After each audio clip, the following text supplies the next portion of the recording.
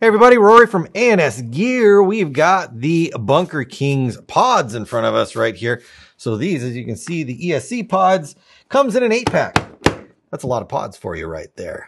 We got 4 different colors for you. We've got the black ones, we've got the smoke ones, we've got the blue ones, and we've got the red ones. Now these are 140 count pods right there.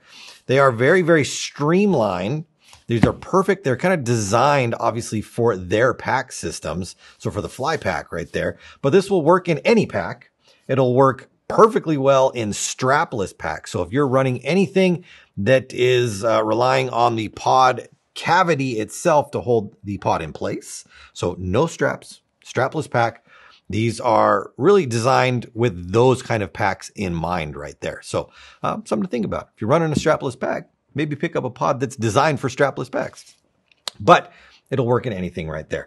So the Bunkerkings pod does say, we kill suckers on it. That's kind of their deal right there. Has the Bunkerkings logo, has a nice wide thumb flip. So you can pop those things open. No little dinky little tabs or anything like that. Plenty of space to get your thumb and pop that thing up right there.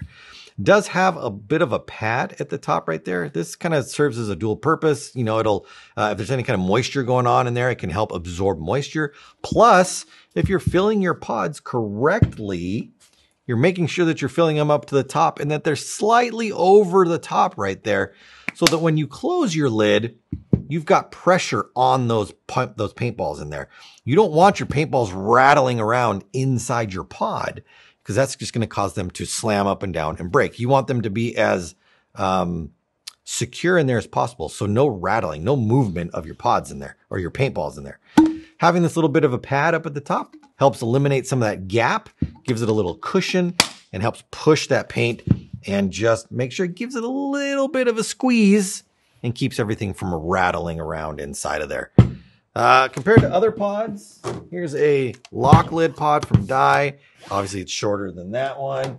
What do we got here? Some Virtue pods, a little bit shorter than a Virtue pod. What else do we have? These are the big Mama Jama pods right here. This Pinocchio pod, definitely smaller than that one. What else?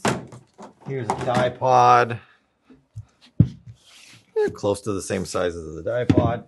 And then let's just go up to the standard, like old Gen X Global 140 rounder right there. So very similar in shape and design to that, because it is a 140 round pod right there.